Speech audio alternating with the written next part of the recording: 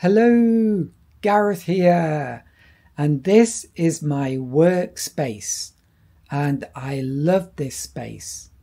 But what this video is about is the importance of how you organize or lay out your materials. So I'm going to show you my layout, which I've found to be really good. So here we go. So the most important thing is my paper, which is here. I have a spiral bound pad and I normally have clips here and here. Then under my pad, I have this, which helps to tilt the paper so that the paint runs down. Next, I have my box of tissues above the paper. So at any time, I can just grab a tissue really easily. Then on my left hand side I've got scrap paper, so if I'm going to do some dry brush, first I might want to test it on this before I do it on my proper paper.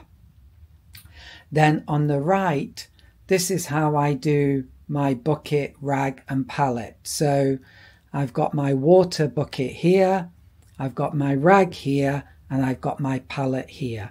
And look how easy it is. I just get my brush, I can dab it on the rag, I can get some paint, mix it up, then put it in the bucket, dab it on the rag. It's so easy to do mixing and adding water and dabbing my brush on the rag. And please use your rag, it's very, very important.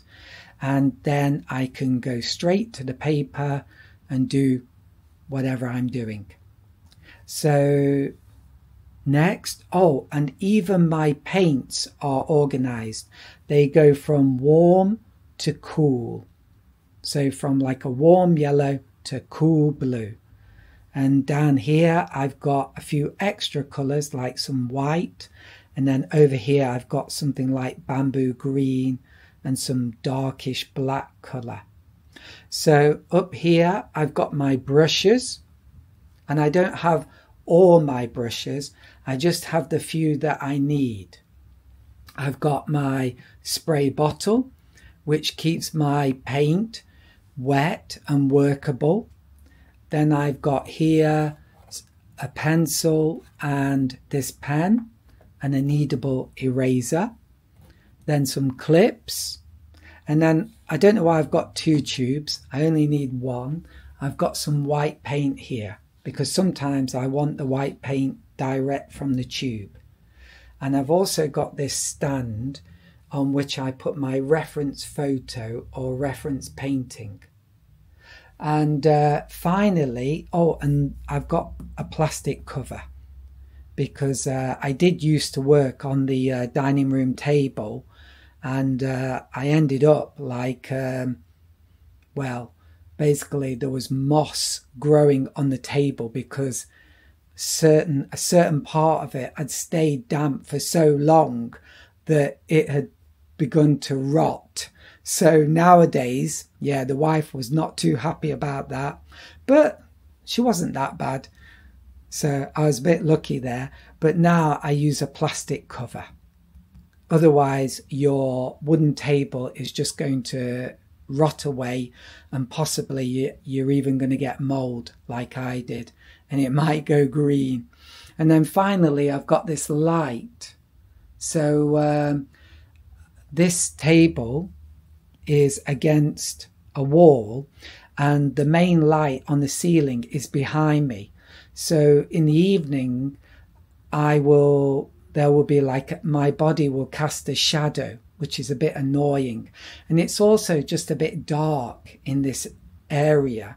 So by having this light, it makes it a much better space. It just makes things visible, clear, and there's no shadows that make it difficult to see what I'm painting or drawing.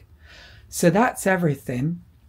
I know this might be a bit of a boring kind of video, but it is really important because some of my beginner students, I don't know why, but they they don't seem to organize the layout of their materials, and it's crucial. Everything should have a particular place, in my opinion, so that you're not, when you do your actual painting, you're not having to think about where your water tank is or where your palette is. And I'm not joking here. Some of my students, they get out 3 palettes and they have them in different places and they're using each one. So I think that really makes it difficult for you. Another thing they often do is have their water bucket here above the paper. And you can imagine if you've got a brush that's fully loaded with water and you move it across the paper, there's a chance it's going to drip onto the paper and spoil whatever you're doing. It's a big risk.